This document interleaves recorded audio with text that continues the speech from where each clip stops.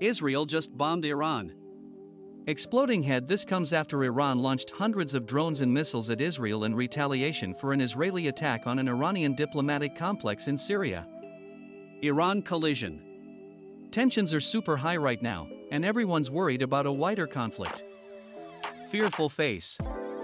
The US is urging restraint, but some Israeli officials are calling for a strong response. United States-Israel. What do you think will happen next? Thinking face. Let me know in the comments.